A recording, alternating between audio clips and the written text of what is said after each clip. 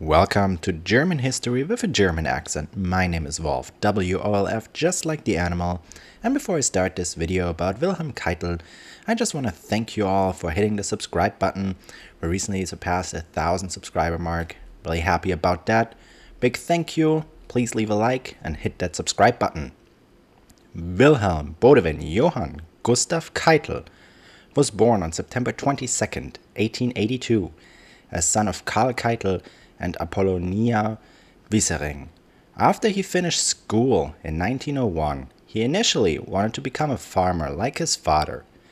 But since Karl Keitel wasn't ready to hand over his fields yet, Wilhelm Keitel joined the Prussian army and served in the horse artillery. In 1902, he was promoted to the rank of lieutenant. Before he was promoted again in 1910, he married Lisa Fontane in 1909, with whom he had 6 children. Right at the beginning of World War I, he was wounded by grenade splinters.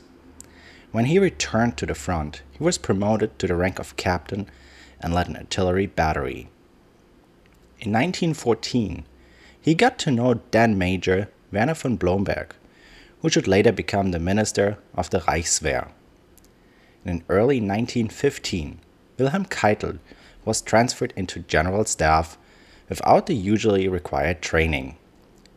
In World War I, Wilhelm Keitel served on both the Eastern and the Western Front. In the interwar period, Wilhelm Keitel stayed in the Reichswehr and taught tactics at the cavalry school in Hanover. In 1929, he was promoted to the rank of lieutenant colonel and served in the ministry of the Reichswehr. Wilhelm Keitel was described as disciplined and very hard-working, even so hard that it went at the cost of his health, which led to him being out of the country to restore his health while the Nazis rose to power in 1933. When Keitel first met Adolf Hitler, he was very impressed from the beginning and sympathized with his ideas. After his father's death in May 1934, Wilhelm Keitel wished to retire from the military to fulfill his wish of becoming a farmer and take over the family lands. His wife, who didn't want to be a farmer's wife, and a promotion to the rank of lieutenant general made him change his mind though. With his new rank, he was ordered to build the 22nd Infantry Division in October 1934, and he was promoted again in 1935 as the commander of the Ministry of the Reichswehr.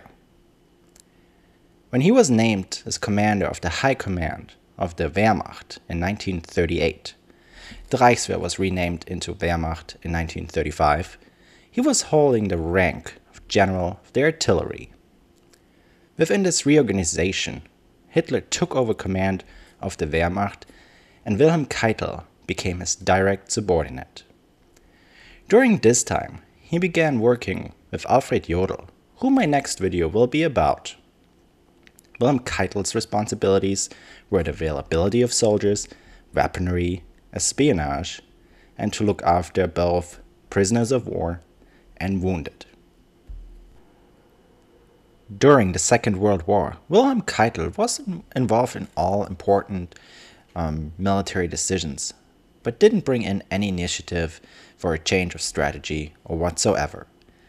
Keitel became simply a yes man to Adolf Hitler and saw his job as defending his orders and pushing them through. And in July 1940, he was promoted to the rank of Field Marshal. After the summer offense in 1942 against the Soviet Union didn't lead to the desired success, the German dictator was furious, and Wilhelm Keitel feared to be held responsible for the failures and was afraid to be dismissed. In an effort to save his skin, Wilhelm Keitel tried to present Alfred Jodl as the responsible for the operation's outcome and question his loyalty towards Adolf Hitler. As a result, the Führer was to replace Alfred Jodl with Friedrich Paulus, whom I spoke about in another video, as soon as he had conquered Stalingrad. Wilhelm Keitel remained in his position until the end of the war, and in the night of May 8, 1945, Wilhelm Keitel signed the unconditional surrender in the Soviet headquarters in Berlin, Karlshorst. Wilhelm Keitel was arrested on May 13, 1945 in Flensburg. And during the Nuremberg war trials, Keitel was tried and convicted. Keitel was sentenced to death and he was hung on October 16, 1946.